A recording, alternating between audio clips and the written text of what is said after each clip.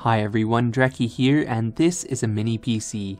It may not be as mini as the last mini PC I reviewed, but it's also way more powerful, so that makes up for the larger size. This comes from Mini's Forum, and it's the model GN34, a full desktop PC in the palm of your hand, or something like that. It's running an Intel Celeron J3455 with 6 gigs of RAM and 64 gigs of eMMC storage. As with most mini PCs in this form factor, the I/O is pretty extensive.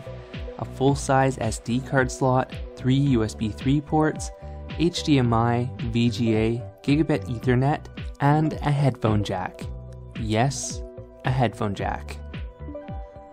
The box itself is made out of plastic, but it feels pretty solid overall. There's no real creaking or flexing to the frame, it just is a little bit hollow. Windows 10 came pre-installed, so setup is very easy and straightforward. Just plug in the power and video cables and turn it on. You're greeted with normal Windows setup, and all you need to do is select your options and install all the programs you want. I installed some stress test software called FeiyuTech just to see how this computer would handle running at full load for an hour or more. And guess what? It does!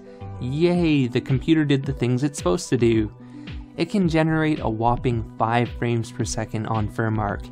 However, we're not here after the FPS, we're here to run both the CPU and the GPU at full speed ahead for a long time, as a good way to test the heat performance of the computer.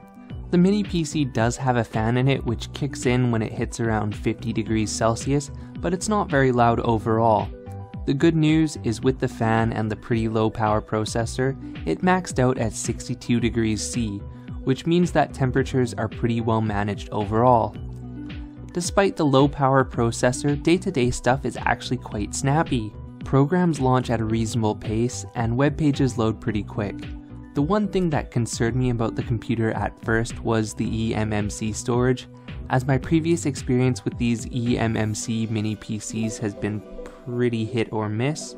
But despite this clear bottleneck with the eMMC being functionally a mid-range SD card in terms of speed, Windows is still relatively zippy, only slowing down when it decides to update.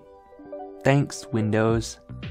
Also, if you are keen on faster speeds, there is the ability to install an M.2 SSD drive by unscrewing the 4 bottom screws of the case.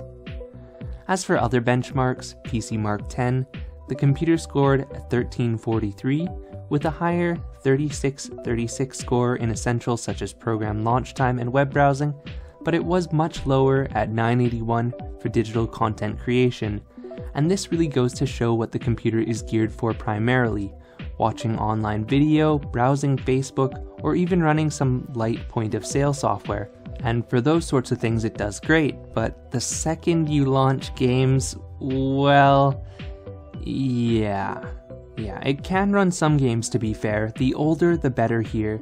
Many modern AAA titles will just outright fail to load, or they're too large for the built-in storage, and the best you can hope for on older titles really is 30 frames per second at 720p with low medium detail.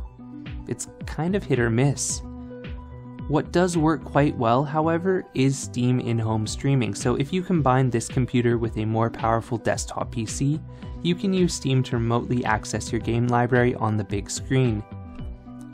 Compared to the older Intel Atom-based mini PCs, it's night and day. Just look at these benchmark numbers.